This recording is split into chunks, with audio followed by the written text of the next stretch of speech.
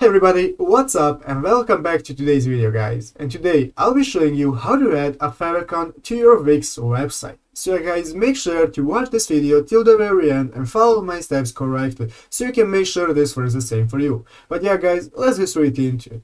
The first thing you want to do guys is go ahead to the official Wix.com website.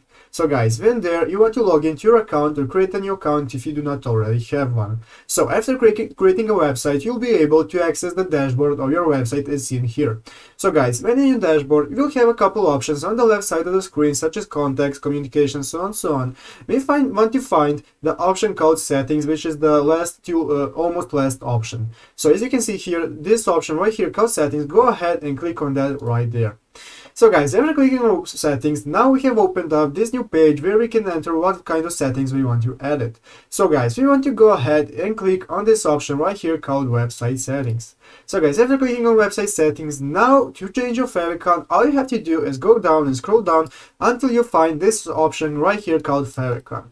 So guys, you can see here now our current favicon is this Wix logo in the corner, as you can see. But guys, if you want to change your favicon, first you have to upgrade to a premium plan, and if you already do have a premium plan, then there will be a button here that says add your picture, and then you will just be able to add any favicon you want that will appear in the upper corner of your site. So yeah guys, that's how you do it. I hope this video was helpful. If it was, make sure to leave a like and subscribe to the channel. So yeah guys, thank you for watching, take care and bye.